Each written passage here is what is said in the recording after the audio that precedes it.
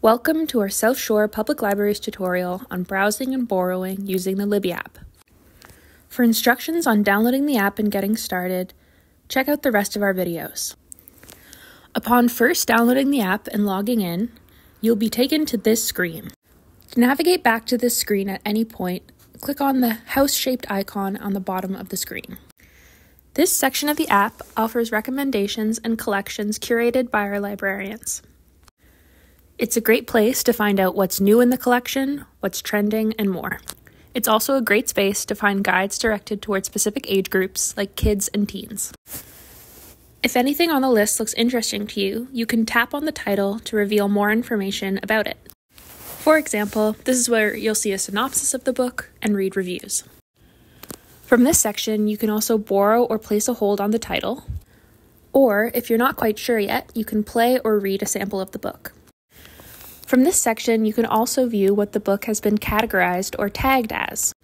In this context, it looks like the book has been tagged as both fiction and literature. You can interact with any of these tags by tapping on them. For example, if I wanted to view more fiction books, I would tap on the tag fiction. If this title is close to something you'd like to read but not quite right, or if you've already read this title and are looking for something similar, tapping on the similar tag is a great way to view a list of similar titles. Awesome, we've learned how to browse using Libby. But what to do if you have something specific in mind and you'd like to see what the catalog has to offer? This is where the search function comes in handy. First, tap on the magnifying glass at the bottom left-hand corner of the screen. From here, you can look up specific titles, authors, or keywords.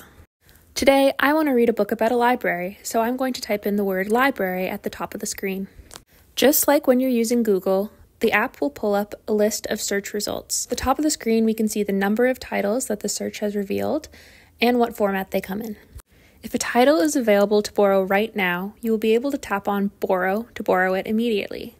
However, if it's currently being utilized by another library patron, you can tap on Place Hold to place a hold on it, just like any other library book. The app will tell you roughly how long you have to wait until the title is available, as well as how many people are in line ahead of you. Tap on Place Hold to place your hold.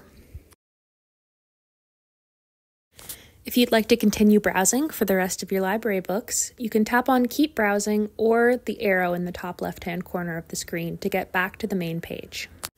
Thank you for watching our tutorial on browsing and borrowing with Libby. For more information on using Libby, check out the rest of our videos.